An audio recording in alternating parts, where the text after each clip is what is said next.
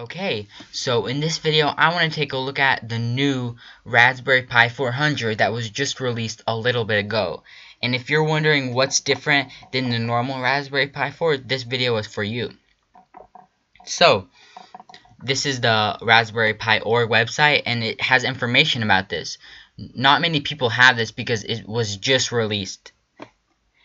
So it's a Raspberry Pi 400, and it says your complete personal computer into a compact keyboard. So what this is the whole Raspberry Pi, all of your USB ports and everything is inside of this keyboard. And it comes with a mouse too. So it's looking pretty cool. Here's a better thing. So this is the Raspberry Pi right here. And then you have your GPIO pins, you have your SD card slot, you have your two HDMIs, a USB 2.0, or no, that's USB-C, USB 3.0, and USB 2.0, and we have our Ethernet. So it's looking pretty cool. And right here it says it's a Raspberry Pi, it's a keyboard, and it's a purpose-built board based on Raspberry Pi 4. So it's based on the Raspberry Pi 4. It has the same powerful processor, but it also has some special cooling in here and thermals to keep it cooler.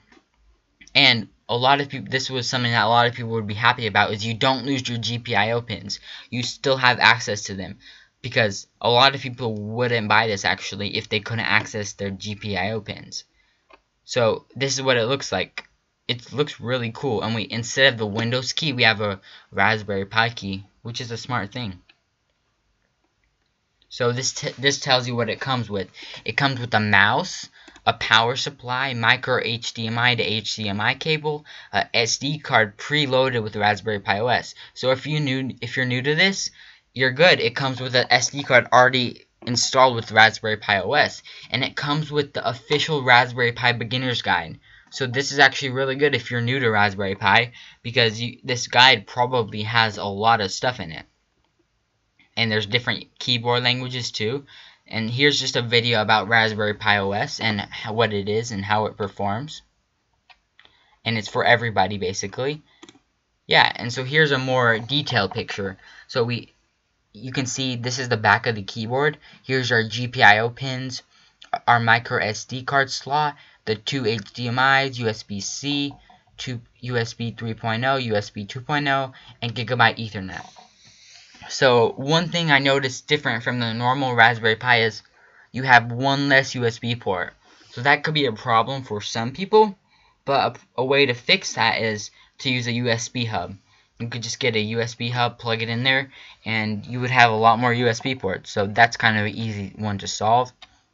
And here's some more specific information. So we have a Broadcom BC M2711 quad-core Cortex A7 II 64-bit processor, and this is something I'm really excited about.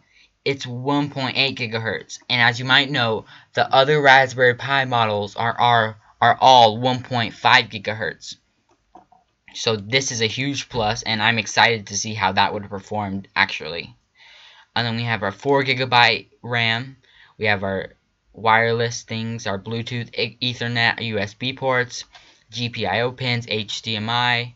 We have OpenGL 3.0 graphics, micro SD card slot, and our keyboard. And yeah, these are all our temperatures. And yeah, it's looking really good. So this is all of the thing and all of the specifications. And if you wanted to buy this, they have a thing over on their website. So you just go over to buy a Raspberry Pi 400. So it's kind of cool that it's called 400. It's interesting.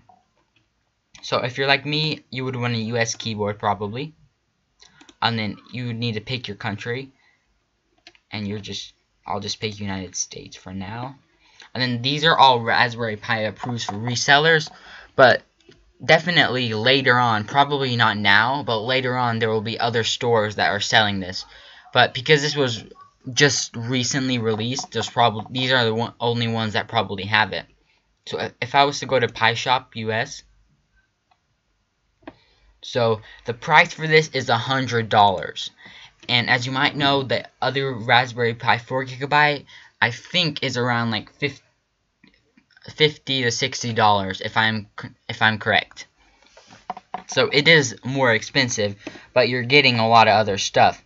We're getting this keyboard here, this USB cable and beginner guide and stuff.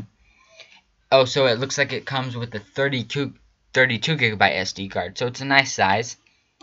And you can see all of the specifications here. It's looking really good. So I personally am not sure if I'm going to get one of these yet. Because I don't know. I'm not sure if it's worth it. Because I already have like 2 Raspberry Pi 4s and 1 Raspberry Pi 3. I mean, I can always overclock it to get to this speed, of course. So I'm not sure if I need it, but I'm still thinking about it. But what you guys could do is you guys could just let me know down below in the comments if you think buying this is worth it. And if you're going to buy one. So just tell me down below in the comments if you think this is a good product and if you're interested in it. Yeah, so this video was kind of short, but I was just going to let you guys know about this new Raspberry Pi 400 and my thoughts about it. So I hope this video was helpful for you guys, and if it was, please hit that like button, and yeah, don't forget to subscribe.